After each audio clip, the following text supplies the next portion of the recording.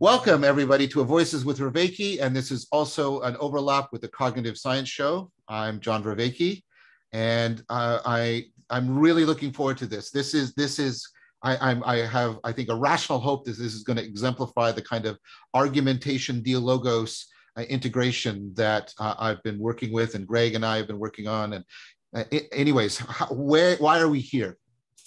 We're here because Greg Enriquez and Chris Mastropietro, they'll introduce themselves in a minute, and I did a series together, a video series on YouTube. There'll be a link in the description of this video called The Elusive I, The Nature and Function of the Self, in which we brought to bear, as best we could, the best sort of cognitive science, psychology, metapsychology, and also existential and phenomenological philosophy. We brought that to bear on this question: what is the self? And then there are attendant questions like, is the self real or not? And what kind of realness does it have? And how does it function? If it is real, what does it do? In what way does it function? And then what happened is Layman Pascal and Bruce Haldeman, they both did a dialogical video together where they discussed and reflected on that series. There'll be a link to that video. And then Greg, as he always does, very astutely said, hey, you know what would be a really good idea is if we all got together and talked about the elusive I and the, I think it's fair to say, the profound reflection that Layman and Bruce gave it. Much, much appreciated. One would hope, I would hope, at least in my wildest fantasies, that my work would be responded to in that fashion on a regular basis. I think that would be some kind of paradise for me. But nevertheless, they are here. And what we're going to do today is we're going to basically get into hopefully a free-flowing and exploratory discussion about both the series, The Elusive I, and the topic of the series, which is the self, because Bruce and Layman went beyond reflecting on the series. They quite properly also extended that reflection into their own reflections on the nature and the function of the self. So that's what we're going to do, and I'm very excited about it. But what I'm going to do now is I'll call out the names in order so we're not wondering who should go next. I'm going to have everybody introduce themselves, and I'm just going to do it according to how you're showing up on my TV screen. So first of all, a long time, one of my dearest friends, my brother in many ways, and we work together, and he deeply collaborates with me on so much, and that's Christopher Mastropietro. Thank you, sir.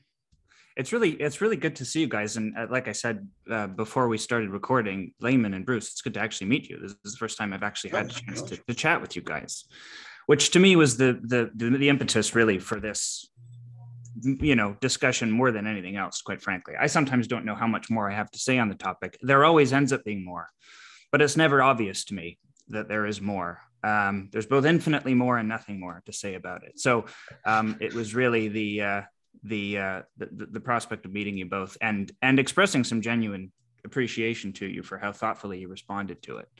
That's my impetus for being here. In the actual series, I would say I took up a position of a certain kind of witness that could echo back some of the implications from a more existential or phenomenological perspective, and what kind of responsibilities were incurred by the particular models that were being advanced by John and Greg, how we were to understand those in terms of being instructive or not, as the case may be.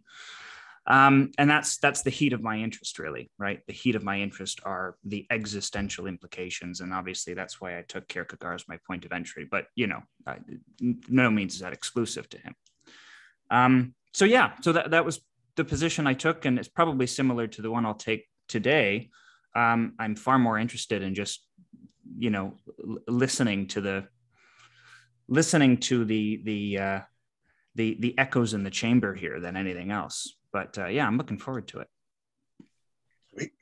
Thank you, Chris. So I'd like to now introduce somebody who he and I are, we've engaged in this ongoing project of trying to integrate theoretical argumentation with dialogical practice. And the Elusive Eye was the middle series in our what is now an existing trilogy. Greg and I did Untangling the World Knot, which is about consciousness. Then Chris and I did The Elusive Eye, which is about the nature and function of the self. And then Greg and I and Zach Stein are doing one called Towards a Metapsychology That Is True to Transformation, where we wrestle deeply with what do we actually mean by transformation and how is it possible for us. And so my good friend and colleague, Greg Enriquez. Thank you so much. It's just a joy to be here, guys. These are my best comrades in Dialogos, as evidenced by the You Talking with Greg initial lineup. So this is a joy. I super appreciated the Elusive Eye. It's been influential. May I try to create a logos architecture of understanding. I have felt that we carved out some angles of understanding and juxtaposed that position together pretty well, and affords a lot of different angles. And then when I heard Bruce and Lehman's articulation, I was very, very joyous with regards to the angles they brought, both at the level of sort of theoretical architecture and then the implication and the calling for where we might be. And I'm working with Bruce and Lehman on a sacred naturalism. And then to bring these threads together into a weave, it makes myself and joyous heart sing. So it's wonderful to be here. And thanks so much, John, for hosting this. And so I look forward to the conversation. Thank you, Greg. So next is Lehman Pascal. Lehman and I have, many of you are probably familiar with Lehman. He and I have done several videos together on Voices with Vervaeke. I'm always astonished by Lehman's cognitive grasp. It verges on being intimidating, but he never brings with it any sense of being overbearing. He's always loving and affectionate when he brings it's like you've been in a cabin and you open your door to look upon a mountain range where there's all of this happening. And so I'm very happy to welcome him here. I do sort of feel like I'm just coming out of the cabin periodically to see things and have these discussions. I appreciate that. I do a lot of podcasting with Bruce, as well as a lot of philosophical work and writing with Bruce around the ideas of adjacency and prepositionality, as well as both of our what we think of as a integral post-metaphysical take on spirituality, because I think spiritual practice and spiritual contemplation is sort of the core of what our lives are. Very happy to see Greg, who we talk with a lot. Very happy to meet Chris. When I went through the Elusive Eye, there were a lot of things that I resonated with. I thought, you guys do a lot of series, and this one really felt like it was going somewhere interesting. It was right on an edge that I wanted to be on. I think Bruce and I both saw some openings where we thought we might have contributions and where some of our own favorite thinking was triggered. But I wanted to say that for me personally, it was the stuff that Chris brought in around Kierkegaard and some of the higher level paradoxical contemplations about the self and what it can be at the edge of or beyond the justification system. So that really got me excited. And that's where most of my heartfelt is on this topic. Good to be with you guys.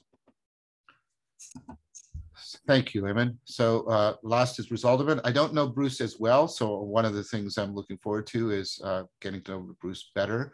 Bruce and I have done one video together, and I was deeply impressed again by what you brought to bear in your reflections on the Elusive Eye, Bruce. I mean, you were bringing so much to bear, especially from transpersonal and developmental psychology, that I thought was both pertinent and fecund. And so I now get to thank you for doing that in person and welcome you here. Yeah, thank you. It's a delight to be here with all of you. If I orbit around YouTube, it usually ends up circling around what's going on your channel, John, and with Chris and or Greg. I am involved in transpersonal psychology. Not exclusively now. I was trained in that. I'm a professor at John F. Kennedy University as a nighttime, very underpaying job, but nevertheless a welcome job. I really love being able to work with students in that respect. And years ago, I started a forum on integral post-metaphysical spirituality. Wilbur had introduced that particular phrase, and I was both triggered by some of what he was suggesting and intrigued and excited by what he was suggesting with that phrase, and ended up taking, I don't know, maybe a 15-year deep dive in that forum with a small group of people into the topic. It became kind of our own collective self-generated PhD training, in that we really followed many different threads into the literature around post-metaphysics and metaphysics and spirituality and theology. And Lehman showed up there a couple years in, and we immediately sparked it off. I think he recognized kin with us, and we did with him. And that's been a wonderful collaboration. Later, I started the Integral Stage and very quickly brought Lehman into that, and much to the benefit of the whole channel. And so I'm really happy to explore this topic with all of you. It's of deep interest to me, and I really found where you went with your conversation both very profound and very immediately relevant for things that I see being wrestled with in the field in the work that I do, in psychology. Thank you, Bruce. So what I thought we'd do to start is we'd ask, I'll ask on behalf of Chris and Greg for Lehman and Bruce to give us their reflections, perhaps maybe an initial starting point of a topic they'd like to talk about.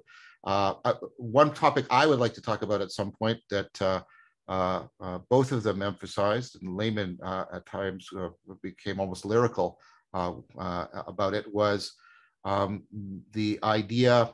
Well, think about this intuitively. What is both simultaneously the most familiar and most mysterious entity to you? It's your own self, and there's an elusiveness to the I, hence the title of the series. Lehman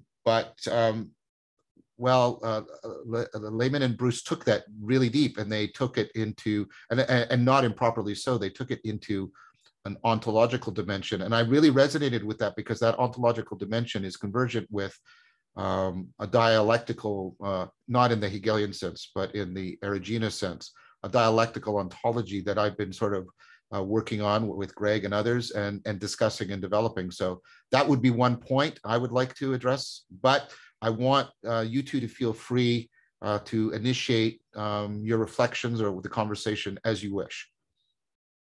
So who wants to go first?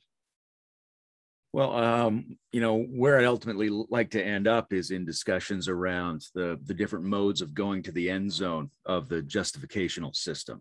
Mm-hmm. But I think it's worth touching in on the way I come at this from what I call the metaphysics of adjacency, which will be very close to what Bruce thinks of around certain grammatical forms. This idea that the elusiveness of the self is not a failure of our knowledge, but is in fact part of the constitutive structure of what the self is, right? And that's kind of easy to understand at the level of the sort of sophisticated human narrative self, because I have this story, I have this autobiographical self, and I know it's not quite me. But I think the reason we have that structure is because that's the structure of all the self-reference and agentic functions of beings all the way down the stack. And I think it's permeates the whole stack because it's embedded in the ontology, or the functional syntax that underlies being. And I think it's a very interesting way to think in terms of everything being next to itself, of contexts in the context of other contexts, as being essentially the unit of thought out of which we build reality. So that everything is, no things are distinguished by being the same as something or different than something else. Everything is in a flexible same difference relationship. And this is what characterizes cognition in general, including the unique form of cognition, which is being yourself. And so because it characterizes everything, it characterizes the function of the self. And because it characterizes that function, it shows up as every self-like phenomenon through the evolutionary stack, and also then in the sophisticated human versions of that, which are constitutively defined by their elusiveness, by a kind of deferral, going beyond yourself to be yourself as yourself.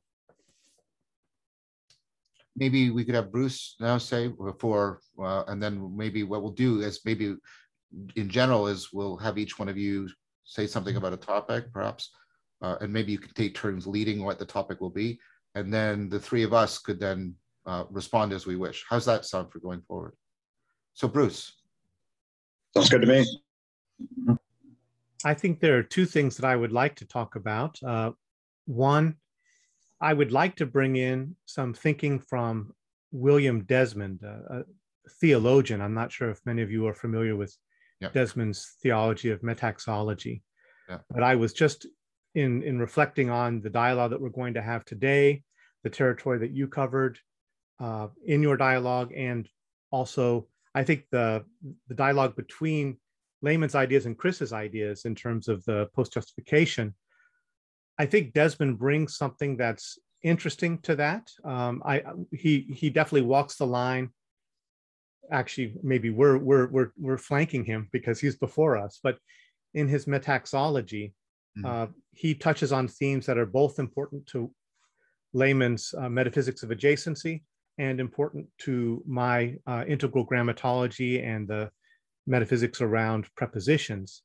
And we did get into that somewhat, not expecting everyone in this dialogue to be up to par on what we mean by metaphysics of adjacency or integral grammatology.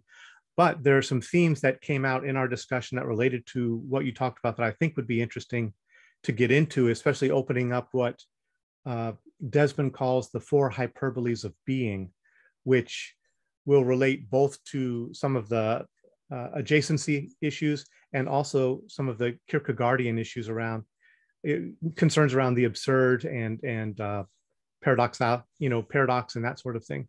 So that's one kind of more theoretical territory I'd like to look at. And then I'd also just like to look at, in light of the conversation that you're also now having on the metapsychology that's true to transformation, is just a little bit of the talk that we got into in that conversation on actual transformative potentials, kind of post egoic development, where contemplative and wisdom traditions aim. And there's some recent research that came out that be nice to talk about a little bit. Oh, okay. Thank you. That's great. I'm happy to be involved in all of this. So I'm sure Greg and Chris are too. I'll start first. So Layman and I think both of you at some point also invoked object-oriented ontology. I'm influenced by Morton's idea of hyperobjects and Harman's ideas of neither undermining nor overmining entities in our ontology. What that means to language that, or at least I see it, to language that might be more familiar to people watching this video. And this is very much inspired by the Neoplatonic tradition of our participation in intelligibility, which I think, and the metaxu, of course, comes ultimately from Socrates, who described himself on behalf of humanity as always in between. And that's what it is to be a lover of wisdom and not a god. And we were, right? So all of that is deeply caught up in this language that I've been trying to articulate, both phenomenologically and also in practice, and also theoretically reflecting on people like Erigena and Cusa, is the language I've been using around moreness and suchness, and the fact that both of these are not ultimately capturable in our propositional thought. The moreness is that every entity is much more than any particular aspect we can grasp of it. But that moreness is not chaotic. And Merleau-Ponty talked about this a long time ago. You never actually see the object. I probably shouldn't hold that up because there's a picture of my girlfriend. You never see the whole object. You never see the whole object. You can't. You can't see it all. But you nevertheless know there's there's one thing there. And this was something that Merleau-Ponty kept coming back to and reflecting on, and Husserl too, because Husserl took the Greek notion of eidos, the form, that somehow through all this multi-aspectuality, there's something that's not itself another aspect that is binding them together. And I use the word logos to try and capture that. So there's a moreness to things that we can't they're an inexhaustible source of aspects and relations. but that is not a chaos. That is somehow, it has a logos, but it's a logos that we can sense and track, but we cannot predict completely or foresee. And then there's a suchness, which is the idea that everything has a unique here nowness that is its non-categorical identity. There's that. So after if I could, and I can't, after I exhaust all the categories that this belongs to, there is something above and beyond all those categorical identities. And this is the Buddhist notion of suchness, but you also see the same thing in Neoplatonism. And we did try to invoke that because I'm interested in this proposal. And it's a proposal that when we turn what you might call the cognitive machinery that Greg and I laid out in great detail towards trying to come into right relationship with the moreness and suchness, we properly move into the existential spiritual domain. That's what's happening. So I'm not trying to reduce the existential and spiritual to the cognitive, psychological, but I'm trying to say when that machinery turns to try and not just theorize, but to come into right relationship with the moreness and suchness, first of itself perhaps, and then perhaps in conjunction with reality. For me, that's when we get into, that's the Kierkegaardian turn.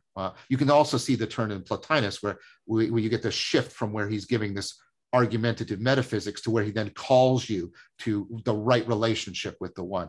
So that's my initial response of how I thought what we were doing was picking up on that. I see the elusiveness I was even used a phrase in the series, Awakening from the Meaning Crisis, the thing beyond itself, right? So that I agree. I think all of reality is emerging from its suchness and emanating from its moreness, and everything is elusive in that fashion, and that there are therefore truths about reality that cannot be disclosed to us unless we make that turn, that metanoia that I just mentioned. So that's my initial response. Perhaps we can let everybody from the Elusive Eye, Greg and then Chris, respond, and then we can keep doing it in this sort of cycle. I know this is a little bit forced, but it's going to give us all a chance to voice. Yeah, so that's wonderful. Thank you both. I was really moved, as I mentioned, by your reflections on the Elusive Eye. I've been getting a fair amount of mileage out of really, I'm trying to create a systematic logos for psychology. I find that the work that John and I did first with consciousness, layering sort of valence qualia into an adjectival adverbial witness function, evolving that into the self, which really for me is originally the experiential self, the modeling across time, and then especially the modeling in relationship to other, pre-verbally in a Tomasello kind of intersubjective field, and the way that jumped into an egoic justifier and creates then a persona dynamic. That getting that right and getting clear, and then thinking more and more about the traps that people get into is my clinical lens between what the self experiences, what it wants, what the ego then says, and what the persona needs to navigate as sort of these trapped egoic self functions that drive people into neurotic holes, and then realizing how to get a perspectival shift and both get beneath that and above it. So in terms of awareness of being outside of the self-egoic modeling, my friend Rob Scott, a fundamental shift into phenomenological isness that affords down into the animal, into the body at some level, and then into the world itself so that you can, John, I heard you talking with Jordan Hall about how to become present, as opposed to sort of narcissistic bullshit. Yeah. This is narcissistic bullshitting. What is isness itself, at least in relationship or experience. And then the way Bruce, you and Layman, of course, I was super honored by what Chris was doing and then moved by that. And to basically, well, what is the spiritual, existential right relation of trans-justificatory being? And so I'm getting a lot of mileage about, here's your psychotherapeutic, neurotic, ego self-modeling, persona justification struggles of doing that then bullshit you into neurotic traps. And then how can we help people see those, get adjacent to them, and get both beneath them, grounded on isness in a particular way, and then oriented spiritually or existentially to the trans justificatory space? I think there's a lot of good modeling and work to be done there. And I think you guys laid out a lot of that ground in a beautiful way. Thank you, Greg. Chris.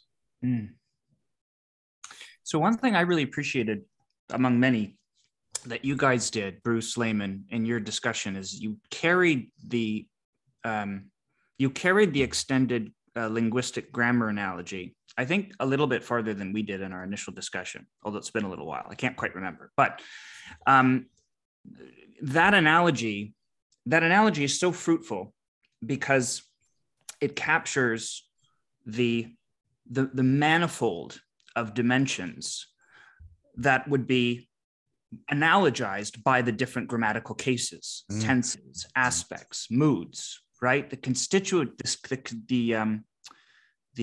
constituent parts of grammar as we understand them lend themselves really, really aptly to understanding the way that our existential dispositions are determined by those preconditions that we then have to recur and influence with will and with tutoring and with training and with reflection. Like John, I really, really liked, Lehman, that you began by characterizing the elusiveness as a form of ontological leverage rather than an epistemic problem. It may be an epistemic problem, but it's almost incidental that it's an epistemic problem. If it is, it's also ontological leverage. And I think of that difference, going back to the grammar for a moment, I think of that difference as the difference between a sentence that is elusive because it's semantically incoherent, which we might say at that point it's disjunctive and internally dissonant and alternates without being dialectical in its meaning. And then on the other hand, a poem, a line of poetry that is elusive because it indexes beyond itself. It is a gesture. Its elusiveness comes from the way that it indexes beyond itself, not the way in which it's internally incoherent. And the espousal of a certain semantic coherence is what actually transmutes the form of elusiveness from one category to another. It's like the transmutation of elusiveness. It's the cultivation of elusiveness. It's the population of elusiveness with imagination that actually creates from it the basis of what we might call being oneself in the normative sense. And obviously I'm coming from a position where the descriptive is unto the normative, right? And the self we are is the self we must be and become, and that there's no distinction between them ultimately. But that aside, I was very, very provoked by those two, the consonance of those two ways of thinking. And then Bruce, provided there's time to talk about this, the idea of like a psychoeducation. And, given everything else that we have, are, and will be discussing, what does a proper psychoeducation look like insofar as we can agree that there is a normative espousal to all of this that is necessary for the becoming of oneself? How do we get there? And that goes back to your point, Lehman, right? How do we get to the end zone? So all that and more. Thank you, Chris. Yeah. So one thing that's emerging in our response, it's not the only thing, but one common thread is the move that both Lehman and Bruce made about, I like the way Chris put it, the elusiveness goes from being an epistemic problem to ontological leverage. It's kind of a renewal of Atman is Brahman in a very interesting and powerful way, that the fundaments of the I conform to the fundaments of reality in an important way that discloses them. It's kind of an answer to Heidegger's "We are the beings whose being is in question." So I wonder if perhaps, feel free to respond how you wish, but could you respond to our responses, I guess is what I'm asking for. Because I think what we're all saying is we deeply appreciated that move. Is there something more to be said about it is what I'm asking. So perhaps Lehman first. Sure, there's plenty more to be said about it, but maybe I'll try to pick up a couple of points that were scattered in all of your remarks there. I think this sense, and Bruce can probably speak well to this, of different modes of this adjacency-like structure is really important. I'm thinking about next and next to as very fundamental senses of how something can be past itself as itself, that I think will come back in. I think these modes are very important to understand in terms of an educational system, because part of what that is, a secular dharma has to be able to instruct people in the different modalities of moving into that end zone. And I think there's something you see in the natural move to that end zone, which is very much like the move that Chris described me as making relative to adjacency, which is the transformation, the kind of Hegelian transformation of the problem into the condition of the solution, right? So in the sense that the autobiographical ego fails, that could be a psychological therapeutic problem, or it could be something which is actually your opening to the trans-justificational self. And I'll probably come back to Zen a lot, because the inability to solve the koan is, in a way, the gateway to the solution of the koan, right? Your failure to get any substantial knowledge, the knowledge lack is the presence of the thing you're looking for in the koan. And to me, there's so many patterns like that it really makes sense to think of it as potentially ontological, and to deploy this move where the elusiveness is substantial, as a presence rather than an absence. And I think that kind of thinking opens up the solution to one of your outstanding questions, John, which was, what's the mediating language between the explaining and the training? Yes. Yeah. And that's a language, I think, which has to, its alphabet has to consist of things that do the move of the training and the move of the explaining. Yes. Right. So the referring to something has to itself have the form of the cultivating, and the cultivating has to take the form of the referring to something. So there's a kind of structure that they both have in common when you put them together, which is that, here's the unit, as if it's something we can refer to, but the unit consists of a move to make a transformation. Right? So any kind of, you could do a mediating language without really doing it very sophisticatedly, which is you could just say, hey, we go back and forth between these two modes. But there's also an implied space there, and that implied space seems to have to consist of things that in whatever their structure is, it performs both of those functions already. So I think that when anything goes past itself, it sets up that structure. And like Chris said, setting up that structure, that kind of scaffolding of a dynamic interspace, also affords you the opportunity to then fill that structure in the imaginal sense, and activate a lot of these functions that we associate with spiritual and religious training. Okay, I'm just real quickly, the framing that's being offered in relationship to the self, if I just invite people to contrast that to our normal education and therapeutic systems, which are basically download complicated things for procedural skill sets to upgrade aspects of control for the self. And this is a radically different framing. So I just need. Let me just say one more thing. I want to come back to this. Bruce and I have talked a lot about using grammar as a way of thinking about a kind of periodic table of adjacencies. And I really like, because thinking in terms of space-time is a very traditional, time-honored philosophical approach to think of those as basic. So the basic structure of a next to and a next in time also relates to these two kinds of languages, because the language of training is a language which is trying to cause the next moment of a person to be different. So that's a temporal move. And the language of explaining is going to say, here's a proposition and here's a reality. There's as if spatially related in the same moment. You can go back and forth and check out whether they're valid or not. So I think those are two very pertinent basic forms of adjacency. And I think we'll see something like that when we come to the discussion around the end zone, is that there's an unfolding type transformation where I've internalized myself as a developmental being, and I'm in relationship to my emerging, more authentic, the moreness of my wisdom self, and I'm constantly in the play of dying to who I am and becoming that as a time-like move. But there's also a move that's very similar to the Zen koan, and I think Kierkegaard deploys this a lot, where there's an as-if spatial relationship of bringing two things which are mutually self-undermining and holding them together in such an intensity of approximation, such a relationship, that it basically violates the underlying supposition of the entire narrative field and forces you forth into something else. Yeah, I think the Christian tradition has a direct analog to the koan in the parable, when the parable is properly understood. And Kierkegaard also wrote parables as well to try to exemplify that. Bruce, what are some of your responses to our responses, the meta responses?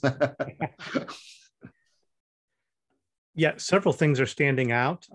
One, that move of flipping what's conceived of as an epistemic problem into possibly an ontological reality. I think that's one of the fundamental moves of object-oriented ontology, that our inability to grasp the object may be, in a sense, a quality of objectness in itself, of what sometimes is referred to as the withdrawal of objects. Yes. But also in Desmond, it would be referred to as the overdetermination of objects. And I might get to that in a little bit. In my integral grammatology, I think there's a move that's made historically in a number of different contexts. There's a kind of a holding of something in a literal way to a more analogical and metaphorical way, and ultimately towards what you could call a sacramental holding, which moves you into a deeper participation with that which is normally pointed to by a sign or a symbol. And you see this in Tantra, where in the Mahayana, in Buddhism, first there's an explosion of myth and beautiful mythic forms and representations of the divine, and there's the tradition doesn't hold them literally.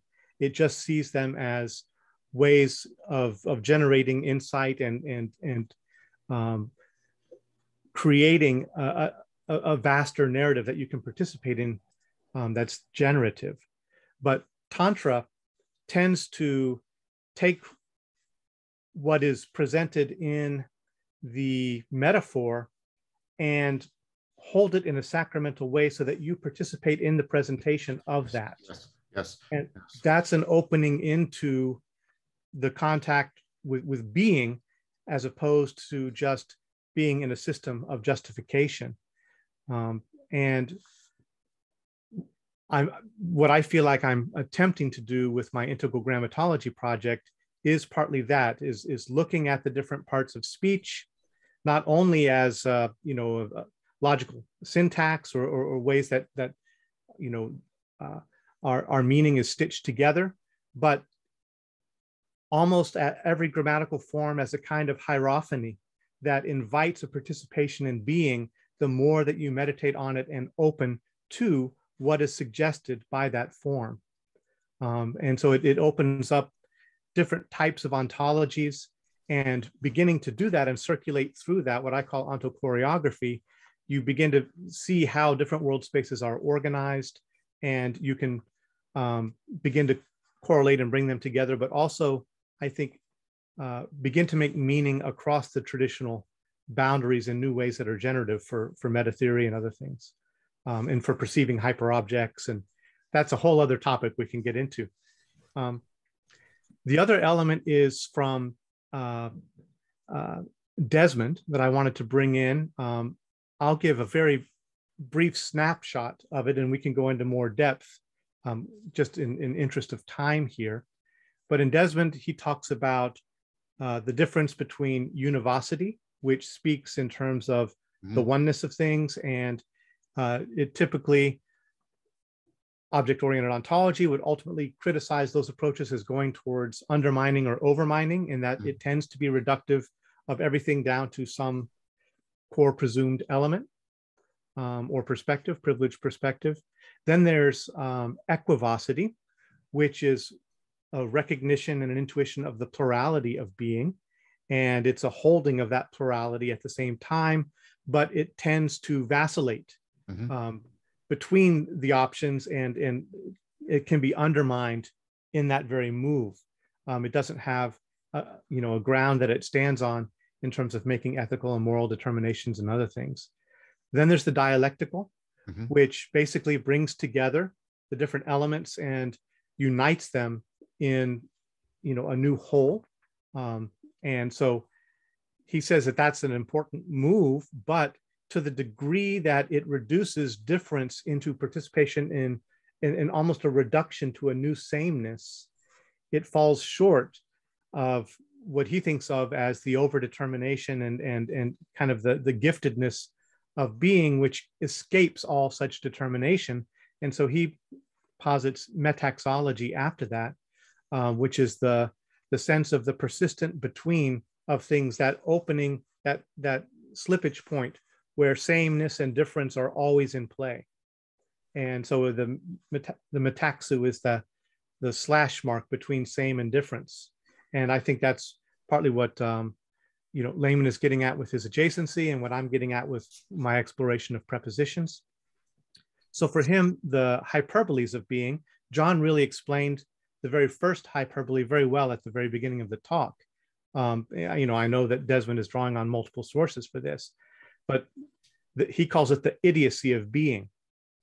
And being is presented in its, finite being in its presentation to us resists all of our efforts at finitization through categorization, that we can't capture its finite determinate form in any of our efforts to wrap it up in our abstract universals. It always exceeds that. So John was getting at that very well. And there's a kind of, he says that this finite being is given to us in a way that is without reason. It's just there. It doesn't explain itself. It shows up. And he says we can look at that as a kind of absurdity, but he prefers to look at it as surplus surd, that there is this surplus surd there that makes finite determination possible. Yeah. It's that excess that makes it possible to make any kind of finite determination or take any kind of profile. And so for him, there's, again, that points to this kind of overdetermination and giftedness of being, is what an excess of being. He also, the next hyperbole is the aesthetics of happening. And he would say, in our initial encounter with the sheer giftedness and you could say overdetermination of being, the first response is astonishment. We're presented with being in a way that can't be accounted for, can't be justified. We sense that there's a horizon there beyond our determinations and we can't grasp it. So there's astonishment, but he says that opens up into almost a deep mode of appreciation as you connect to the adjectival, as you connect to all of the aesthetic presentations of being, which he would say is, that there's a, even in the aesthetic presentations of being, there's a resistance to being captured in our categories or reduced to any fundamental scheme. And that opens us up into a deeper, more participatory mode of appreciation with being, the more that we recognize that excess beyond our models, beyond our attempts to grasp and justify.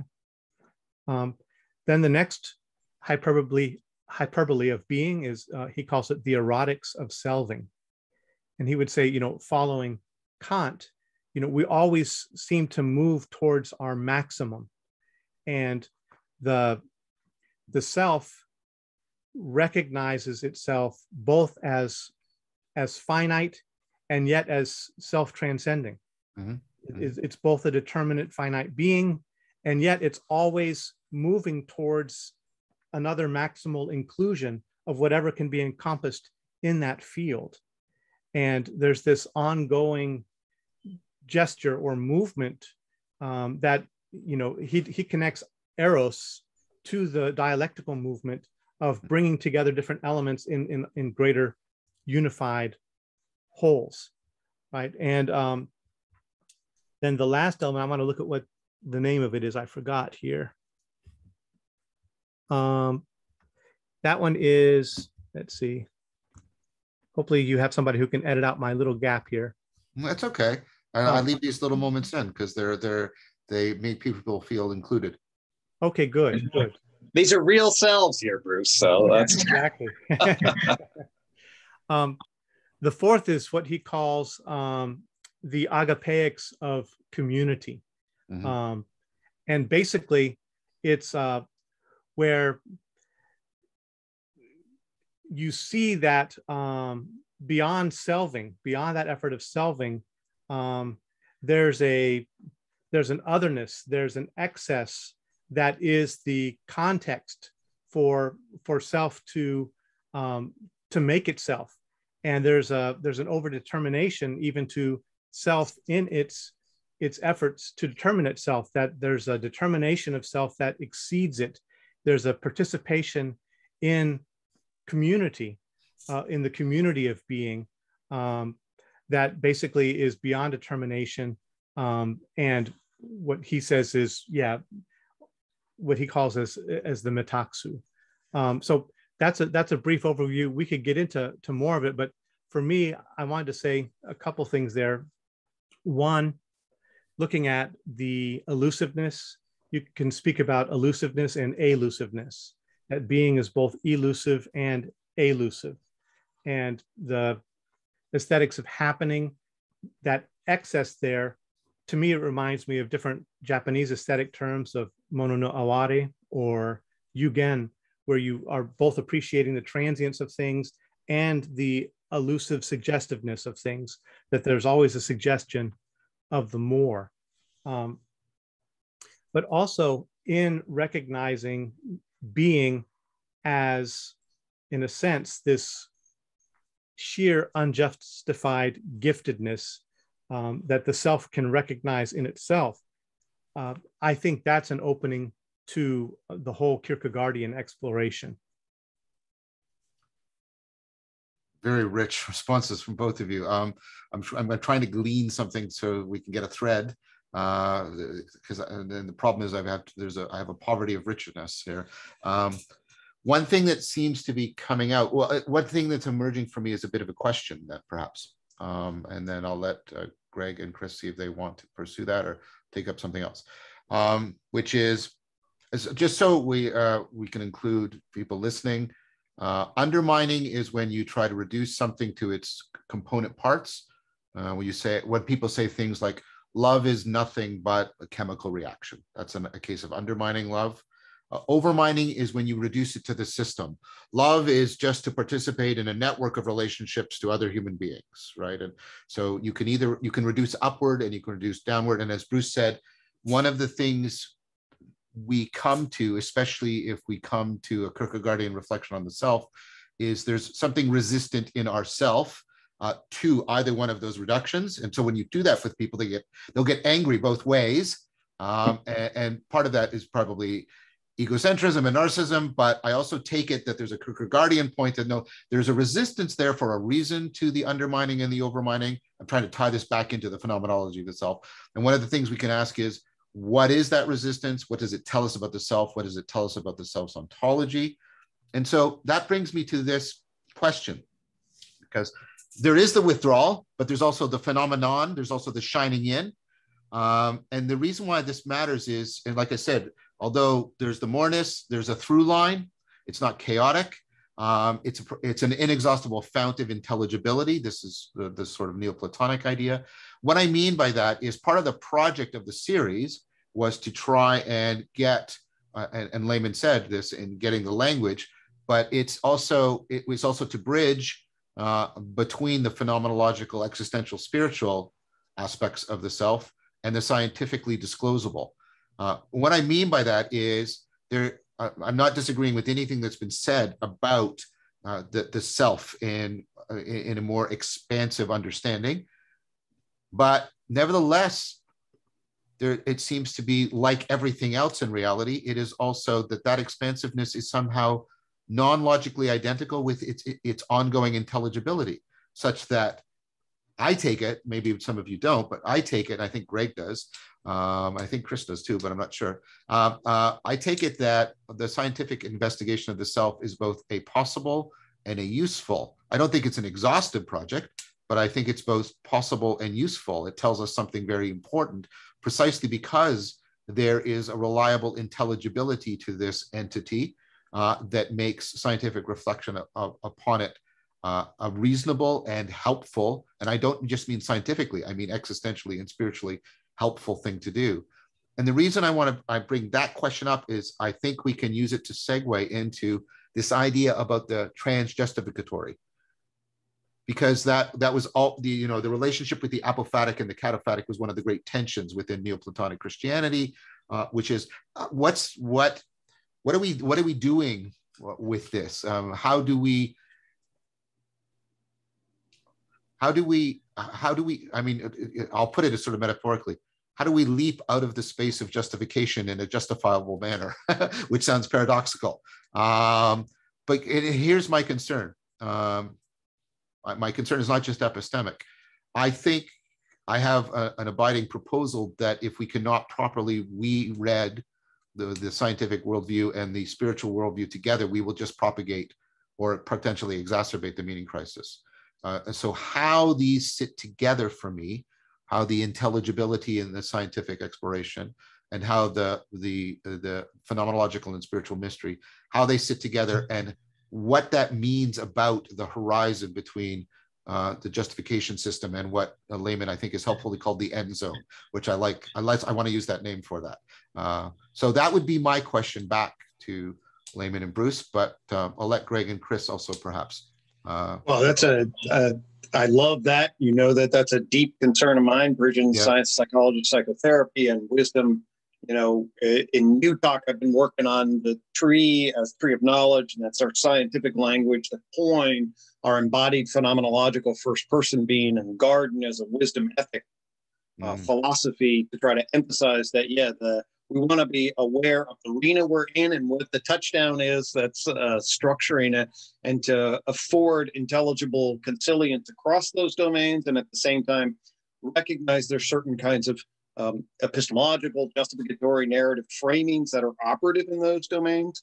It's crucial. If we're going to bridge the lane of explaining to the language of training healthily back in educational contexts, in therapeutic contexts, in societal contexts, we have to be able to move with intelligibility across those framings, in my estimation, to do it cumulatively, richly, and depth in the context we find ourselves in the 21st century, especially.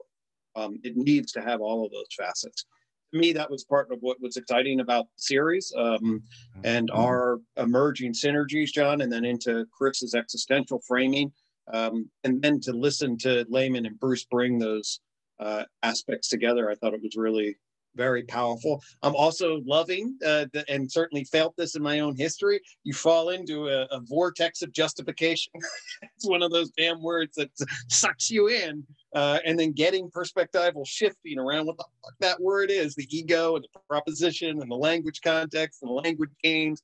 It's a fascinating word, and I really love the way that that has sort of picked up and afforded us some, I think, getting adjacent possible, and then getting under and over. That seems to me a transjustificatory end zone framing that you guys picked up on.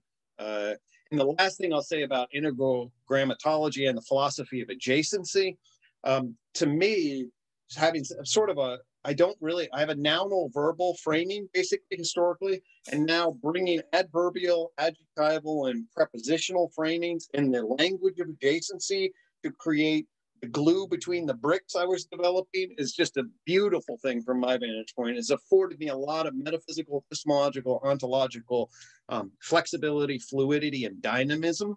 So I deeply appreciate you guys, all of you, for that edification and utility in helping me achieve my self-potential. Well, thank you for that, Greg. And I just want to echo the idea of adjacency and the prepositional ontology and the metaxu. I think that's very valuable and very helpful, and I want to enter into that more. I guess what I was saying, and I think Greg's picking up on it. I think we touched on this in the reality of the self, it's perennial. In a lot of traditions, but most explicated in the Neoplatonic tradition, of a deep fundamental connection between intelligibility and realness. And so that's the part that I guess I'm also trying to get us to zoom in on. I'll turn things over to Chris now. So much. So, well, we're talking about this idea of the transjustificatory self and what. So one way of understanding that, I think, is, so Bruce, you were talking about this, the sort of the dichotomies of the infinite and the finite, and how, you know, in all of these traditions, to take things in some broad strokes, but in all of these traditions, there is something like the reconciliation of that dichotomy and precipitating it into a form of dialectic, whereby each of those dimensions to the dichotomy are somehow mutually impregnated, right? And the sameness and difference are also reconciled in the one and the many, and so on and so forth. And so one way of thinking about that, and I think, even though I'm always tempted to then slip sideways into absurdity and paradox as a way of understanding that, and I'm grateful that you picked that up, Laban. I also think of it as the conjunctio of the alchemical tradition too, right? Or that very process that precipitates the transcendent function in the Jungian tradition, right? I think of these as variations on a theme in some sense. And one thing I think about in respect of Kierkegaard is that the encounter with death in its many meanings, death in its many forms, and despair, that condition of not being a self, which is also the condition of coming into the awareness of not being a self, is the inability or the failure to encounter death.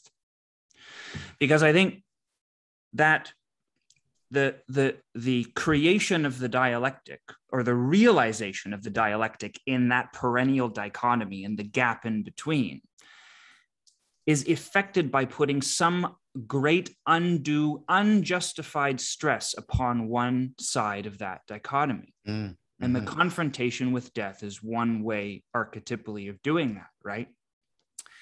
Kierkegaard has this beautiful quote where he says, like, he's lamenting, he's saying, like, would that I could become embattled with trolls and pixies and hard-hearted fathers, right? Would that I could so risk my life. That would be infinitely preferable to the multitude of bloodless, lifeless entities that I myself give existence, right? That's, of course, the zombie, incidentally, right? And so the sickness unto death is the failure to encounter death, because it's in the encounter with death that absolute necessity can be known. The kind of absolute necessity that puts an unjustified and unjustifiable, arguably, unjustifiable stress upon the egoic narrative. And then there's almost a sacramental process, I think, implied by this, right? Because that encounter, it's an encounter with an absolute necessity that the willing imagination must make possible, right? The necessity that must be made possible. And that's the irony, right? That's the irony right there, is that the encounter with death as an absolute necessity makes known the infinite gap between that absolute necessity and the implicit sense of possibility that remains a priori. And in that infinite gap, the infinite ironical gap between the absolute necessity, you can think of it as like a penumbra around an eclipse almost, right? That's kind of how I think about it. And that gap that becomes infinitized invites a power of perspective, the third factor, right? The power of perspective that establishes it beyond all justification, right? The gap that is made infinitesimally small by the absolute necessity that engulfs it, and yet remains infinite by the implicit presence of possibility that remains. And that, of course, is a way of understanding faith in the Kierkegaardian sense, right? But that stress, that absolute unjustified stress put upon that dichotomy, when inculcated perhaps by proper training, I'm not saying that every such encounter with death in any form automatically educes this transformative process, right? It can just as easily be the end, but that there is some necessity of that stress. And then again, this comes back to my question that you provoked, Bruce, about the education of such things, right? How do you control for the encounter with death and usher it in and through without, and to do so artfully? Because of course, one of the problems of this time is that is our failure to encounter death, is our failure to encounter the absolute necessity against which possibility becomes realized, right? And when that possibility becomes realized in the face of that absolute barrier, it's something like waking up inside a dream, right? Something like that. I think of that in a very sort of Socratic way, or waking up inside the cave, as it were, right? Yeah. You make the world, right? And this comes back to the mood, the grammatical analogy, right? Despair, the state of not being a self, you could think of it as the irrealis mood, right? The irrealis mood that's suspended between possibility and necessity, and that somehow the realization of the irrealis properly cultivated, the elusiveness properly cultivated, it was what makes manifest the possibility of the self proper.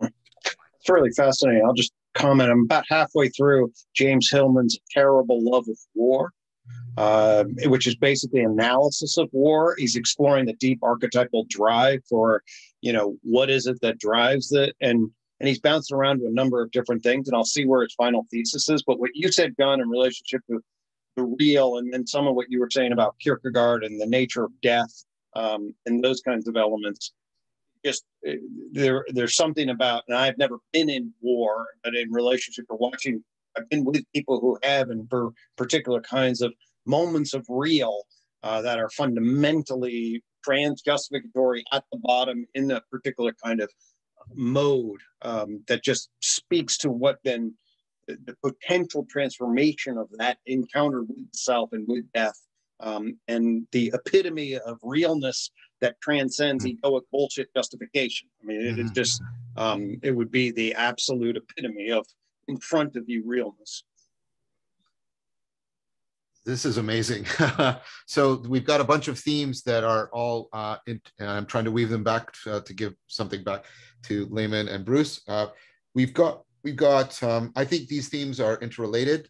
That there's a properly sacramental relationship, and I would say that the invocation of sacrament is precisely that is simultaneously embodied and mysterious. It's both intelligible and transformative, and that gets us into the paradox of transformation. And then there's the notion of that within that is confrontation, and Chris is highlighting that with the Kierkegaardian confrontation with death and the realness of death. And death is both something that confronts us, it is present to us, but also deeply withdraws from any framing that we try to give it. And then, of course, the self is bound up with death. This is a Heideggerian theme in profound ways. And then there is the theme of education about this. And that's another way of reframing my question, because how are we going, education is this impossible project of trying to bring about transformation, which is sort of paradoxical. It presupposes simultaneously a through line of intelligibility. If there's no through line of intelligibility, forget education. You can't draw something out if there's no through line. But on the other hand, if it's just a through line, if it's just the eternal return of the same, there's also no education. And Plato wrestled with this paradox profoundly, right? So we're getting these themes all coming out, and then they're all sort of ways of trying to bring some articulation to the horizon of wonder, the horizon of intelligibility, the transjustification. And I want us to remember Greg's point that points both pre-propositional and post-propositional in important ways. So I tried to gather as much as I could of everybody and weave it together. It's getting harder and harder each time, which is probably the sign that something other than us is now alive here. And what I'd like to do is have Layman and Bruce respond, and then maybe we can move to a more free-flowing, just moving between as we see in, because I think we've got the rust off the wheels. We've got the logos is starting to settle, and maybe we can trust it. But maybe first, what Layman and Bruce have to say, follow the sequence, and then we'll go into free form, if that's okay with everyone. Perfect. Sure. I guess I want to say that I think there's a way of thinking about spirit that's completely commensurable with a naturalistic, coherent scientific ontology. Mm-hmm. As long as we are thinking of science as something that is itself contextualized as being one of our modes of finding things out. And we're also thinking about spirit as something that can A, be contextualized, and B, be described as if it was based in contextuality itself. Yes. So I think agnosticism in a way is the root of the descriptive form that allows us to do all of these things. As long as everything's in quotation marks, and we also don't understand quotation marks to be a diminution of the significance and power of what we're dealing with, then we have a way of framing these things where they work together very nicely. I think of the self as as a real thing, but everything's in quotes. So one of those things is the hyper object of the self. Mm-hmm. It's sort of distributed, like it has tentacles that go into these different components, and each of these components to me has a kind of an adjacency structure. So there's a relationship of me to my more specified self. There's an I-me relationship. There's a relationship to the more authentic self. There's a relationship to the more complete self. There's a relationship to the self as other. And all of these are flexible. I can experience you as more as different than me, or more as actually being myself. So there's a number of these different adjacency gradients that work together to make a hyperobject of the self that can operate at different kinds of operating systems. And that will become very obvious in the end zone of the narrative justification self, where these structures become very transparent to themselves. Kind of Gibbsarian language. Layman, could I interrupt just for a sec, just in case? Yeah, go ahead. I mean, we went over in the series, but just in case, hyperobject, this is a term from Morton and object-oriented ontology. A hyperobject is simultaneously real, but it resists our normal Aristotelian way of thinking of bound things as the ground of reality. So let's take just two examples. I'll do this very quickly, Layman. I don't want to interrupt your thread for much. Go ahead. I want people to know what we're invoking here, especially if we're talking about the self as a hyperobject, right? So one non-controversial one, evolution. Where is evolution? Like it's like it's sort of on wherever there's life, but not like it's not in any one particular organism, because that organism can die, and right. So it's distributed across all the living things that have been and will be. But it's also in every living thing, because every living thing is undergoing the process of evolution and contributing to the process of evolution. So it's simultaneously deeply within us, but it also transcends us in a powerful way. You can't locate it determinately in time and space. Another example, Morton's example, is global warming. Another example might itself be social media and the way it works. So these are all things that thwart our kind of Paleolithic way of determining what is, where we, it's think. Notice how we're bound to thing language, where what we typically mean by thing is a spatio-temporally bound object. And Morton's point, and then I'll turn it back to Layman, is that what's happening in the acceleration of hyper technology and our increased access to distributed cognition is we're becoming more aware of these objects. There's no one person. You can't perceive global warming. You need an entire worldwide network of human beings and computer and math and satellites, and then you can perceive global warming. And hyper objects are those kinds of entities, and their realness is sort of slamming into our everyday ontology in a powerful way. Sorry, I think it's just important that people know what that means when we're invoking. I appreciate that, because it's a vague and novel word for a lot of people. There are objects that are different than locally bounded objects, and the self may be one of these. Yes. And we can, I think, bridge the scientific to the spiritual in one way by thinking of the self as this distributed set of these recursive adjacency structures. And then when we get to the end zone of the justification system, then that will be available to operate in different modes of either sort of recapitulating and standing at the edge of the justification system, or trying to go beyond it in some radical fashion. Mm-hmm. I think there's ways that are more and less stable for that to happen. Obviously, people can encounter this kind of phenomenon when they lack the psychological and human stability to be able to pull it off, right? So that you might encounter it before you're ready, so to speak. There's a natural process of rot. Chris talked about this, sort of the narrative self being extended, becoming thin and washed out because it encounters itself now as through experience or through perspective taking as having too many possibilities and not enough meaningful potency. It's not doing the job of a self anymore. Mm-hmm. And I think this is a very natural process, a kind of rot of the justification system that makes you aware of the failure of the autobiographical self, and at the same time puts you in an ironic relationship to self that you slowly get used to doing, so that you can arrive at a kind of natural stabilized version of this as a maturational phase. But we don't necessarily get that, right? We don't always arrive at a stable, nicely naturalized version of each maturational phase.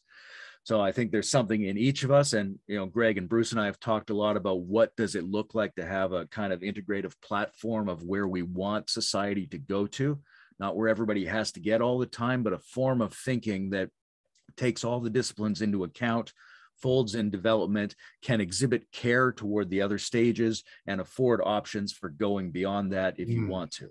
So I think there's a social form and there's a personal form of stabilizing our relationship with this phenomenon, because if it's not stable, we either suffer from it in a way that does not allow us to access these transcendental moves, or we try to do it too soon because we've heard about it and it sounds wonderful.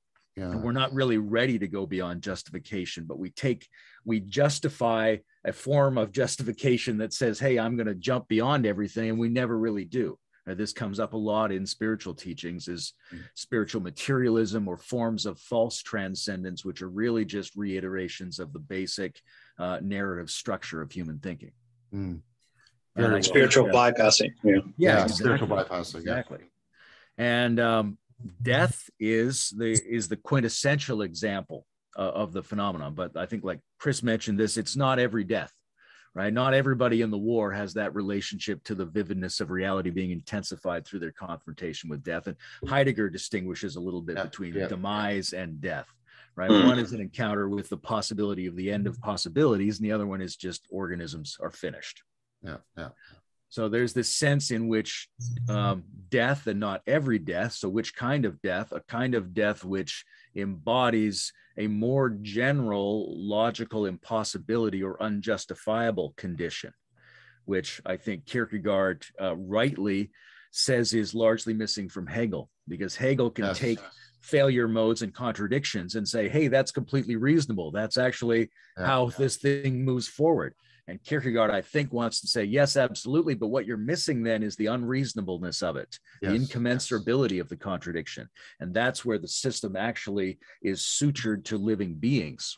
And that's not just in the form of death. It's in the form of every intense impossibility that violates the basic preconditions of the narrative space.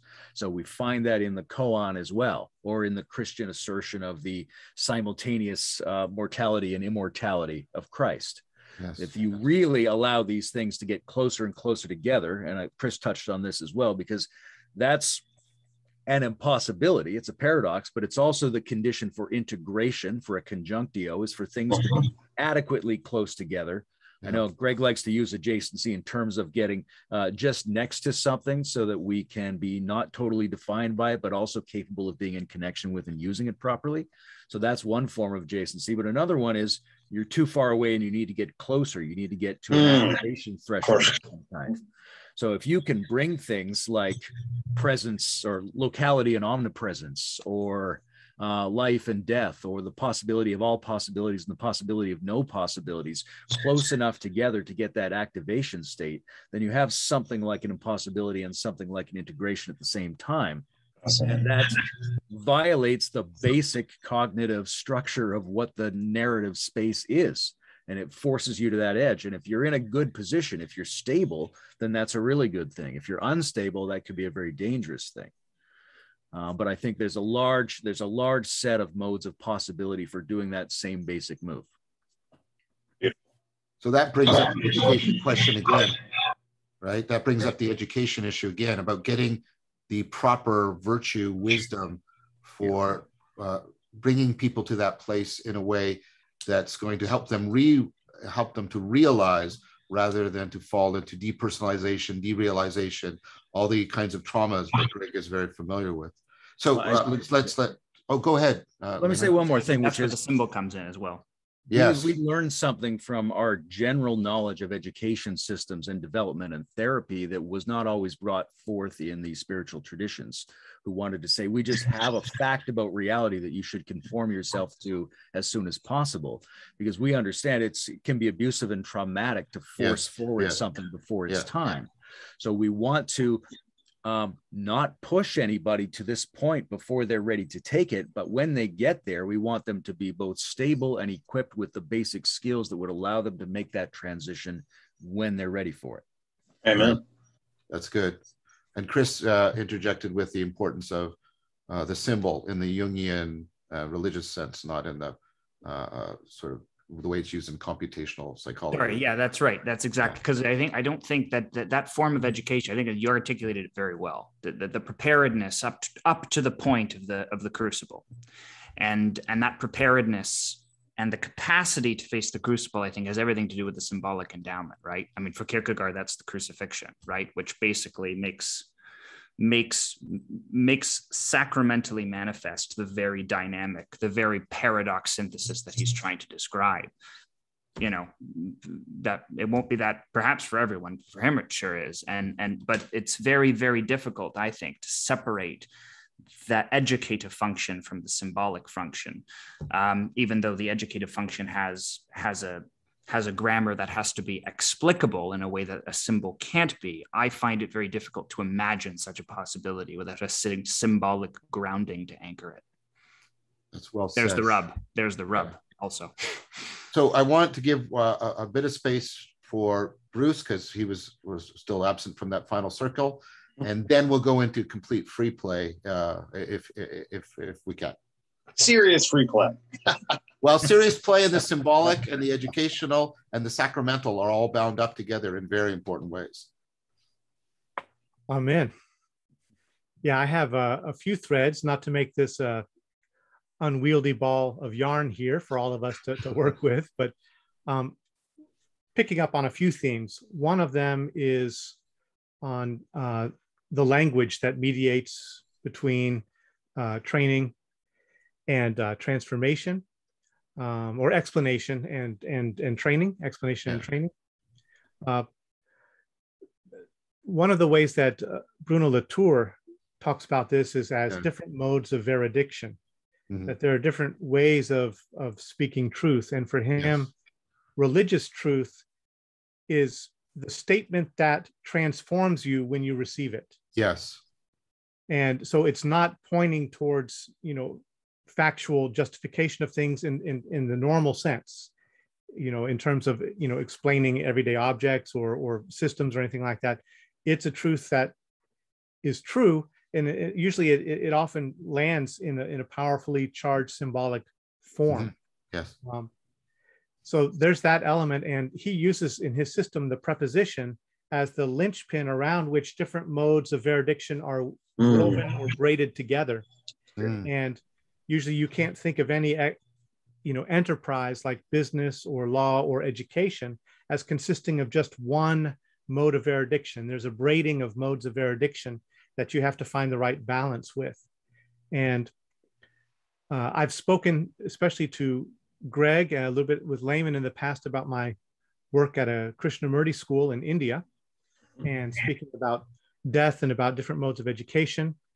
We had a school that sat right there at the confluence of the Ganges and Varuna River.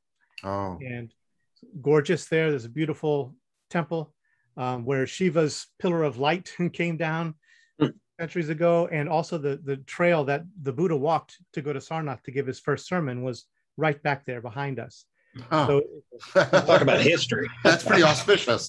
A wonderful place to be. And it was a place where you saw death very much. Usually there were the burning ghats down the way in Varanasi, and the bodies were put in the river and they would float up, and sometimes the bodies would wash ashore in front of our school.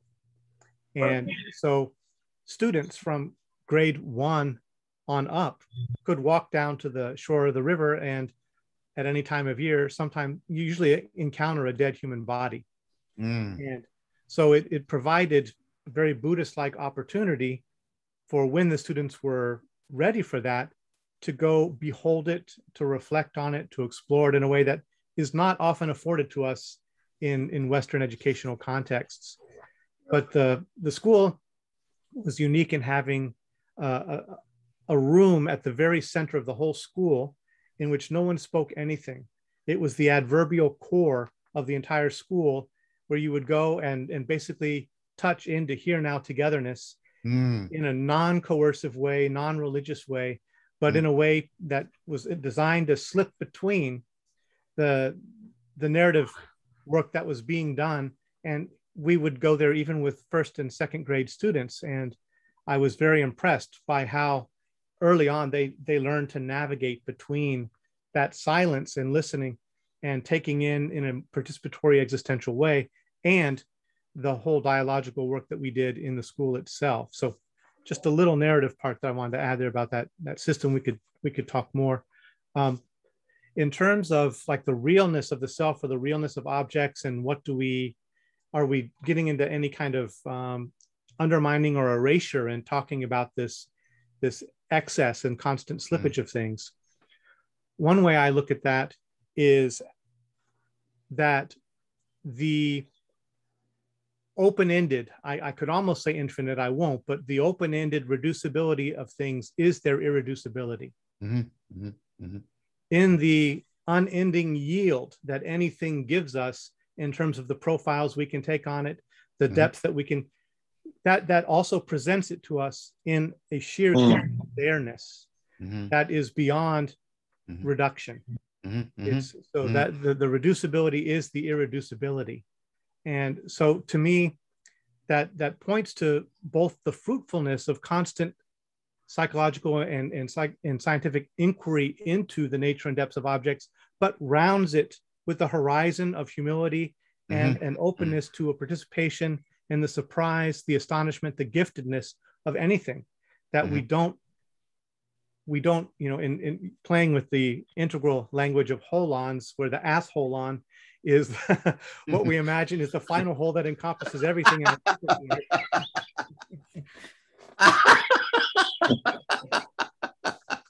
We never get sucked into an asshole on. So that's in the touchdown. That's the post-testament controlling touchdown. Is the asshole on? Yeah. There's the end zone.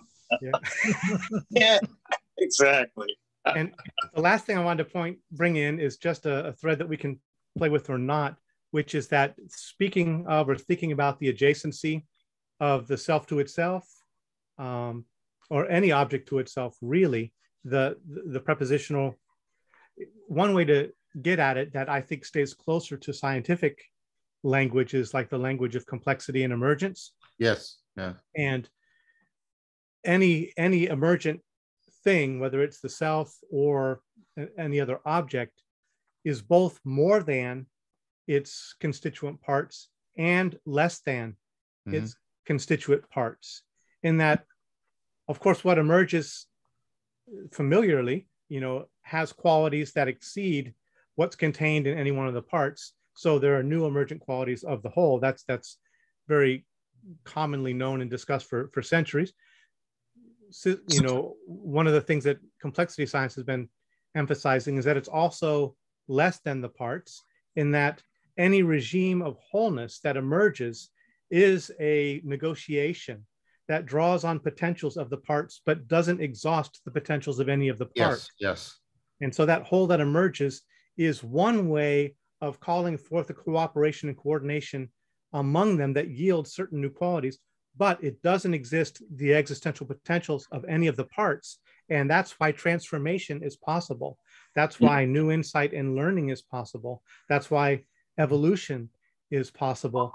And I think there's also important ethical dimensions to that, in that we're always cautioned to think that however we've summed up the human being psychologically, scientifically, culturally, does not exhaust them.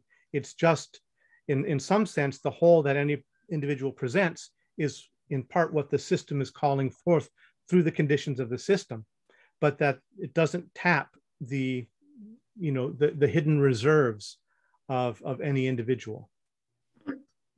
I would like to complement that, Bruce, by saying, I think it's also, I mean, this is being emphasized in 4ECOG side, that it's not only the emergence, and the way you described it as both more than less than its constituents is very good, but everything is also the repository of how everything else or larger structures are emanating into it and constraining its possibilities.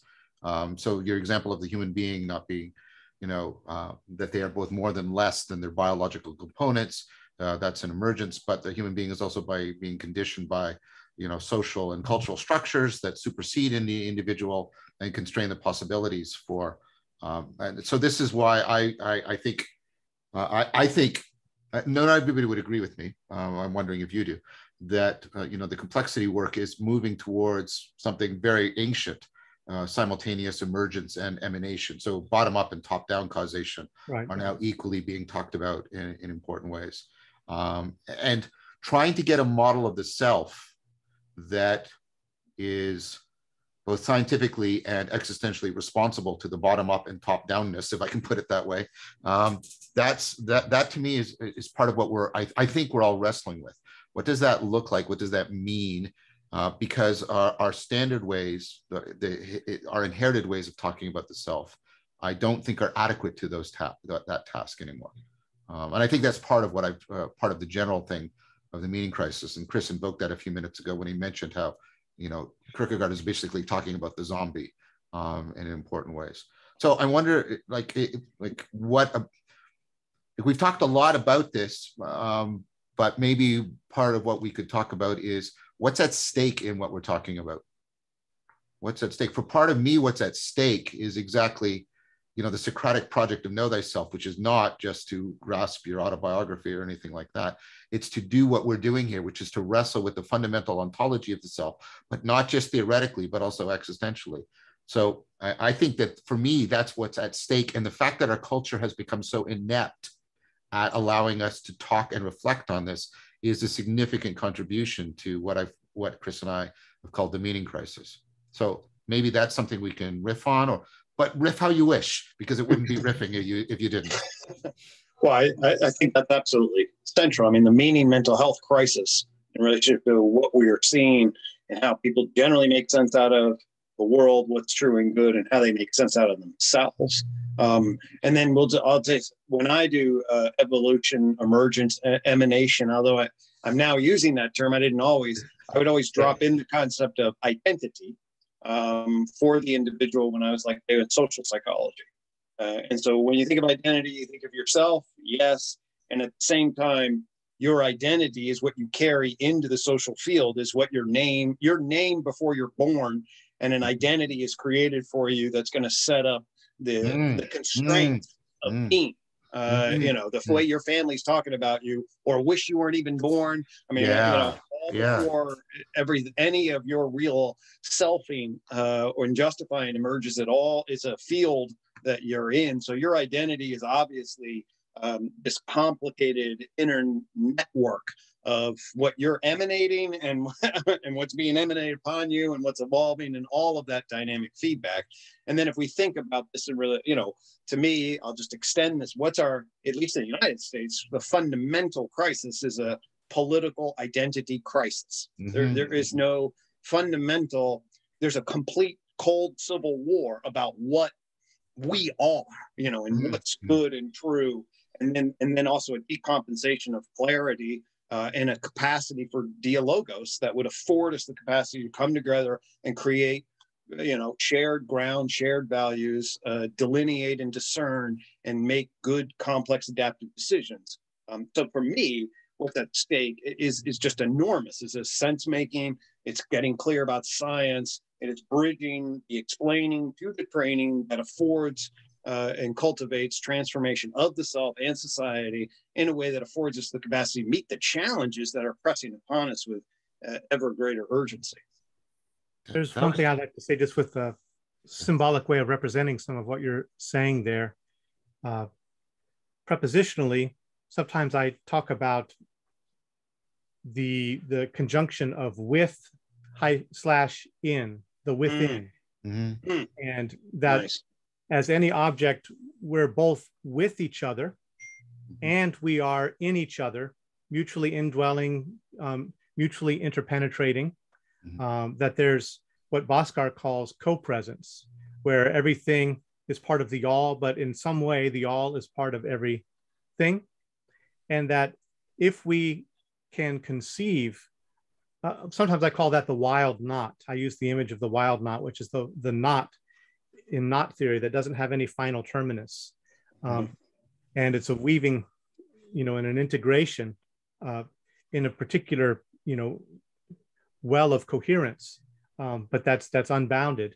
The within and that sense of co-presence, that sense of mutual indwelling, I think can be useful. It's also to harken back to ancient theological language and yes. other, but it's a way that we can potentially potentiate cultural relationships if we can recognize that me facing you, or this group facing that group, this culture facing that culture, that not only are we with each other, but in some important way we're in each other, and that whatever any individual or group is actualizing is only, you could say, it doesn't exhaust the potential that's present in any group, system, or individual.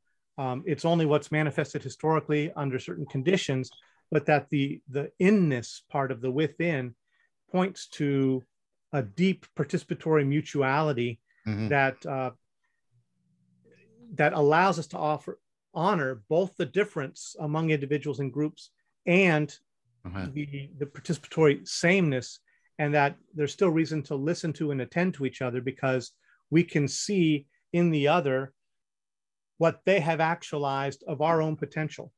And if it can call us forward through dialogue to actualize that in ourselves, but we'll actualize it along our unique historical trajectory. It won't be theirs, and yet it's inseparable from theirs. That makes sense. No, that was beautiful. That was beautiful. Thank you, Bruce. I think what's at stake for me is, what informs an education for the world and for myself that moves toward 4 maybe complementary types of goals. And one is an understanding of the self, this goes toward Greg, that's rich enough to explain and make consistent all the modes of therapy and to empower them beyond what they've previously been capable of doing. Right? To set up a, like I mentioned before, a kind of a platform, a meta level or an integral level or something like that as the expected, the normative, personal and social platform for a multidimensional human being. Something that can stabilize many perspectives in a developmental sense.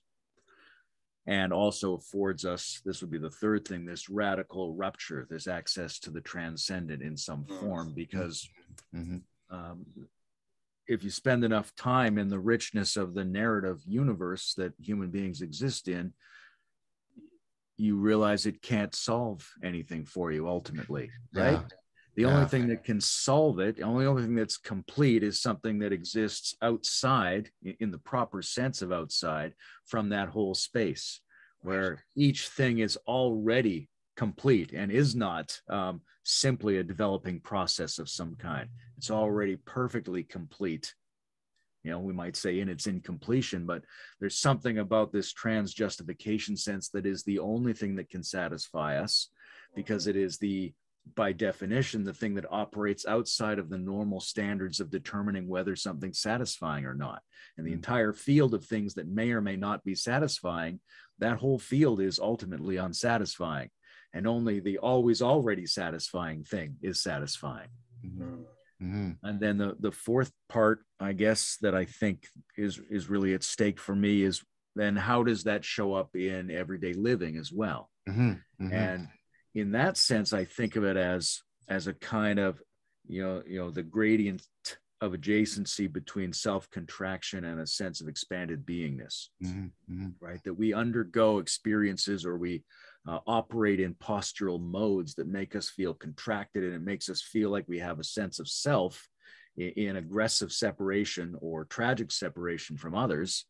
That isn't really the self. It's simply a feeling of distress, like a clenched fist. And as that is released, then we have this operational space in which many of our subsystems can work together really well and afford us this extra quality of beingness. They go, oh, that's what I really am. That's my selfness. Yeah. So there's this whole scale here between those two, between very contracted and very expanded into your beingness. And in terms of what the self is supposed to do and the understanding of the self, it's supposed to afford me the capacity to be much more on one side of that than the other, as much as I can in my daily life. And I want that for everyone else as well. Beautiful. That's really beautiful. I'll just pop in there, because the last one that you said, a lot of wonderful things, but the last one that you said is really, when I started to say things are really coming online through the conversations I have with John, and this emerging consciousness self frame. I'm definitely, John, remember some of our talk was like, what is that thing that's bouncing around? Relationship. Is that, that adjectival plane thing, that where does that go, right? And then what's the relationship with the self? I'm definitely finding at least the following 5 spots that spectralizing things landing on. So one is my core experiential self, my heart. Like, am I known and valued intuitively? Am I protected? What's my attachment system, in core relation?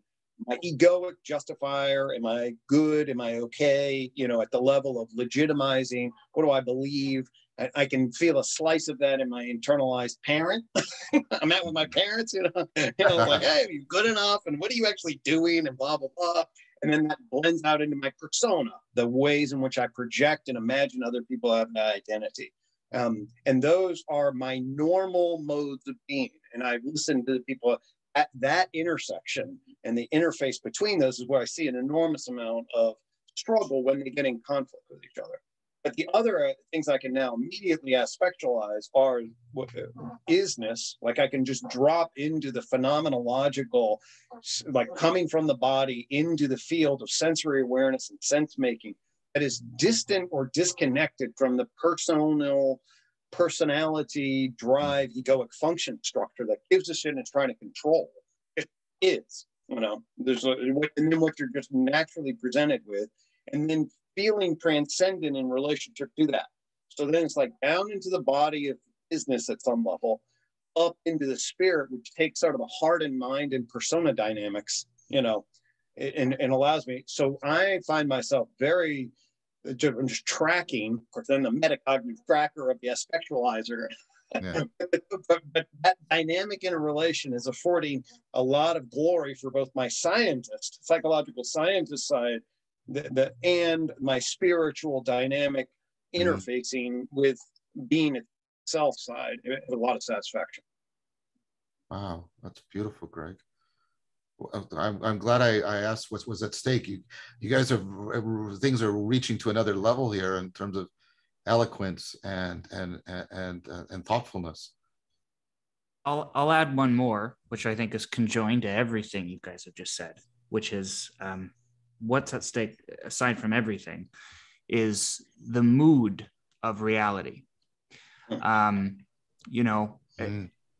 of the things that we're particularly afflicted by this right now in the last, couple of years, because we cannot accord on the mood of reality. We can accord on the facts therein. I mean, not always, but even when we can accord on the facts therein, we cannot accord on their mood, on their aspect. And it is the mood that enjoins the action. It's not the facts, right? Right. It's the mood that enjoins the action. And if the moods are dissonant, the actions will be dissonant, and the normativity will be full of fault lines. And that's what I see when I look out. Is all I see is fault lines in the normativity, because we do not accord in our mood of reality. Because again, if we're living in the throes of an irrealis state, all at different points along that continuum, not realizing, many of us, I'll include myself in that the hue of the world is backlit from the way that our psyches are organized, and that the way that we harmonize the instruments within intone the world. And Wow. And Nice. And the stakes on that are immeasurable. I mean, you guys, Bruce and Lehman, you at the very beginning of your discussion, you talked about that, right? Like, how do we define the limits of selfhood? Well, the limits of selfhood encompass the world entire. We can't find the border of it, right? As Heraclitus said, didn't he? Right? And so we're afflicted with sort of the symbolic phantoms of the irrealis state. That's something Suzuki said too, right? Because we cannot properly differentiate the way in which our state of psychic coherence, or lack thereof, is distorting the world and refracting it beyond all possible recognition. And then the question is, how do we reclaim the recognition and recollect it? And the paradox, of course, is that the work is within, and the perspective that gathers it is somehow without. You know? That's nice. That's really beautiful. And I was thinking about the paradox that disidentification brings intimacy. And it's sometimes the confrontation with death. Sometimes it's love. Sometimes it's just coming to that place where we can't move anymore.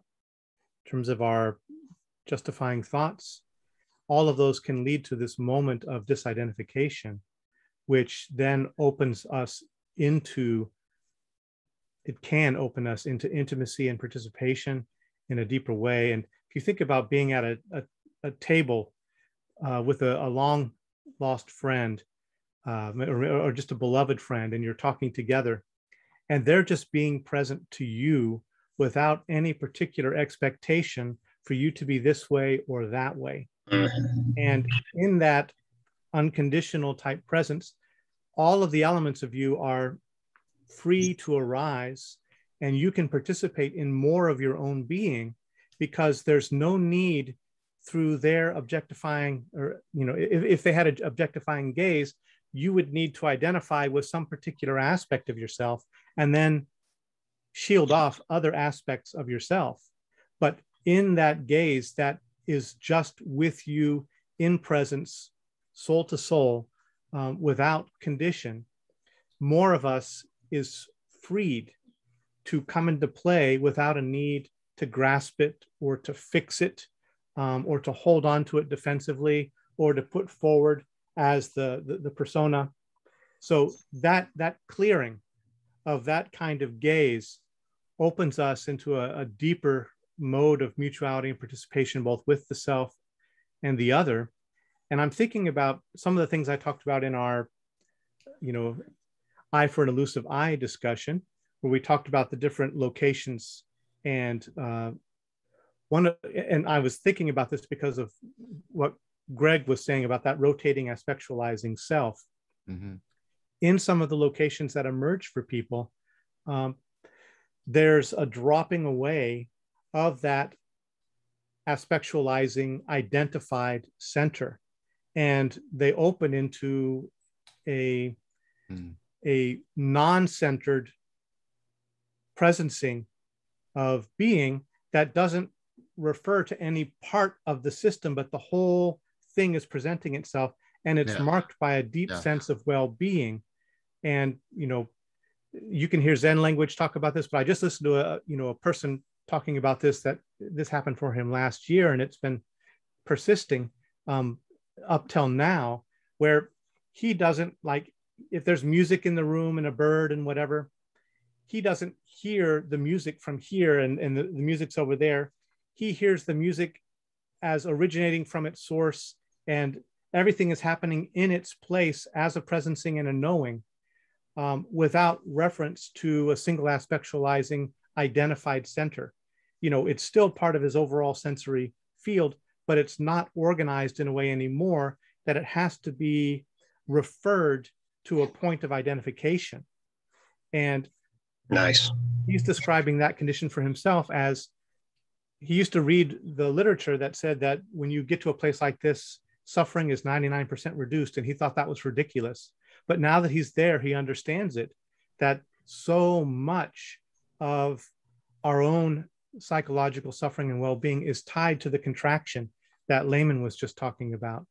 And that when that contraction is released, so to me, I'm bringing that part in as, in a sense, the same kind of, there's a letting go, there's a disidentification with needing to be here or there as a particular identified center, and allowing for a fuller presentation of the full phenomenal field in a much deeper mode of participation that is marked by well-being. So I think that's definitely one thing that's at stake, is that, can we look towards that as a true realizable potential for us? I don't, as we said in our last lecture, lecture dialogue with this, we don't think that we need to aim for that as a society as a whole. We need to wrestle with existential questions first before we go to this trans-justified, de-identified place. But I think it's nevertheless, in terms of thinking about a wisdom culture and an educational system, to recognize that is a horizon of possibility. And even just the light of that can inform how we work on more narrow and conventional levels. Beautiful. I think that's well said. I'll go. Okay. Because I was just talking at Rebel Wisdom before we came here, and part of the project that Chris and I are working on with Guy Senstock, the dialectic and the dialogos. You take people through a program, you teach them a meditative practice, a contemplative practice, then working with the text and philosophical fellowship, and then you take them into a dialectical practice that's afforded dialogos. You see that, and you do circling, in between the contemplation and the philosophical fellowship. And what you get is the progression of people doing exactly what you talked about, Bruce. People move from an egocentric to an ontocentric. There's an intermediate thing where they're egocentric onto a we-centric. And then there's what Chris and I call like a Geist-centric, not even the we, but the logos, the Geist. And then some people, not all, some people go even farther, and there's kind of that itself is participating in the ontos, the ontologos, right? And what was, I guess, sorry, I don't want this to sound self-congratulatory, but we recently did a workshop together. I'm not saying we had a random sample of people by any means. That's ridiculous. It was a self-selected sample, but we had around 90 people, or 90 to 100, and we took them through this program over a weekend, and we gave them full opportunity to individually email criticisms and all kinds of things back. And just looking at all the feedback, it was enormously positive. Just people, I'm not saying this is the panacea or the way or anything ridiculous. I'm arguing that this is a proof of a concept for the possibility of an educational program that can take people, through stages in hopefully the careful way that Lehman talks about, and give them a taste and see that the Lord is good. It gives them a taste of that kind of shift that you're talking about, Bruce, and it has an impact on them. We know from the work of, what I call ontonormativity, when people get a sense of that intimacy with the more really real, it haunts them, it haunts them in a positive sense.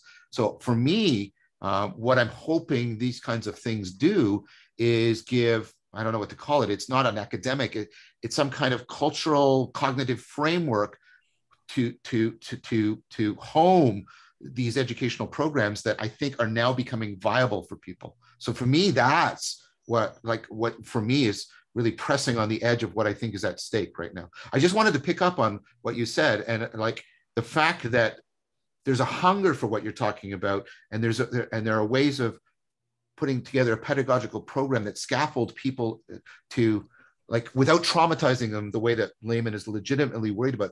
I think this is possible. I have reason and some preliminary evidence to say, I think this is possible now for us. So I just wanted to like emphasize what you said and try, I guess, encourage that we can, like, this is not just some vapid discourse we're engaged in. There's a lot of going on where we're trying to realize these proposals. Sorry, I'll stop.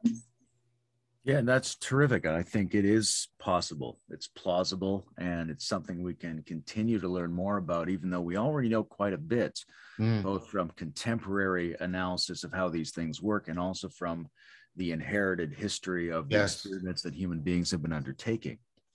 I'm really attracted to what Bruce and Chris are saying here about a form of sharing that creates the mood that is both healing and liberating. And that's something that goes on amongst our subselves and subsystems just as much as it goes on between people. Yes. And when it goes on between people, there's a dharma there's a skill, there's a structure to be established, because we know if it's your friends, you have the right relationship or the right circumstance, or you meet somebody with a special talent for it, and they can give you this space to be all of yourself. But often it doesn't happen, and it doesn't usually happen in a very structured way. So in order to get that structure, in order to get past the fault lines in the space of all the narrative possibilities, where the different kinds of perspectives and styles contribute to different moods that are at war with each other and are somehow inherently not satisfying ways for people to get together, you either have these fluke moments like a friend or a person who's good at creating this, or you work to create some kind of wisdom whereby somebody can hold a space for, some system can hold a space for all the different styles of moods to be validated in a shared fashion where they have something in common. And that creates a space in which hypothetically they can start to work together as a set of moods and as a set of skills. So what are the ways of framing it that can put all of those different moods in the same category? And what are the skill sets that can allow people to experience that with each other more fully? And then you were talking about the we and the Geist, and then something even beyond that, because there is this other form where people who are beyond the justificational recognize something about each other in a mood that not only reveals them to each other, but simultaneously distinguishes both of them from the entire set of the possible diversity of moods that are established by the different segments of the narrative space. So the two Zen masters get together. They have very different ways of talking, and they have very different emotional modes of being with their students, but it can be recorded historically as a fun, illuminating koan because they recognize something about each other that they have in common outside of the divisions of the narrative space. So a form of mood sharing that is based on being outside of the narrative space, and a form of mood sharing that is based on skills and frameworks that bring together all the different facets of the narrative space. I think those are both important. Yeah. Beautiful. Gentlemen, we are at 2 hours, so I think we should think about wrapping this up. Maybe we'll have a follow-up, but I think you made it to the end zone there, Layman. well, there was so much. I deeply appreciate. There was so much I was learning in this, and so much articulation, and a lot of wisdom. And so, I would like to give everybody like maybe a 1 minute. Don't try to sum up everything you said or was said, because that's ridiculous. It's an impossible project. Just your final sort of response to everything, and I'll take people around in a circle. So we'll start with Chris. Nothing further to add except just to reiterate, Layman, Bruce, really a pleasure to meet you both and to talk to you. Greg, always a pleasure to talk to you. And John, my friend, you know. Yeah. So that's all for me. I like to return to what is most real. To me, that's what's most real. So thank you all. Bruce. Yeah, I really enjoyed this time with you, and I feel energized by our encounter here, and encouraged and inspired. I'd love to hear more about what you are doing, John, with your experiments. I know that Peter Fenner, Jeffery Martin, and there are a number of people out there who are experimenting with this, who are also showing, and studies are revealing, that they're actually having a real impact even over short time periods through certain intensive and I think very carefully cultivated and held ways of working with all of these elements. And so I'm hoping to see more of that. Layman and I are also experimenting with some workshop-oriented stuff as well as some writing. So hopefully we'll be able to talk to you about that more later. But thank you again. I love being with all of you. Thank you. I would love to see to have that discussion. Lehman. I'm just having a really nice time with all of you guys. I'm not going to recapitulate all of your points or our points or anything like that, just to say that this is really nice. And one thing that I would love to go more into in terms of bridging the spiritual and the scientific is the potential role of bioelectric fields in generating the self and also generating spiritual experiences of various kinds. That is an emerging area of inquiry right now. Yes, totally. Super fascinating area. I've got several books on that I need to read. Yeah, just beautiful being with you guys. I really, really enjoyed it. I thought this would be a wonderful synergy. The eye back at the eye is really the kind of loop we're after here. And it was certainly filling and energizing for me. I love all you guys. It's just great spending time with you. One just little note, in terms of if outcome stuff starts happening, I'd be happy to dialogue. That's actually what I got trained to do is run randomized clinical trials for, outcome studies and then, that kind of stuff, measurement issues and development issues and all of that kinds of things.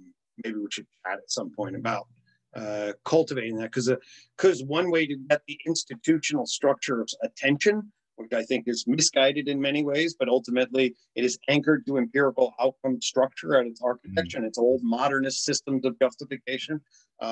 And certainly we can have these conversations out here, but ultimately bridging back to the traditional institution and using the leverages of influence once we have some clarity here to infuse what is being offered here into that system. It's those kinds of sort of pragmatic jumping that eventually will need to take place, or at least need to be considered. So. Thank you, Craig. One final request from all of you, gentlemen. Many of us have mentioned names, William Desmond and others. If you could send me some links that you would like to have added to the notes, that would be much appreciated. And so I'm going to end by just thanking all of you. And I foresee that the five of us will talk again. Take good care, everyone. Thank you.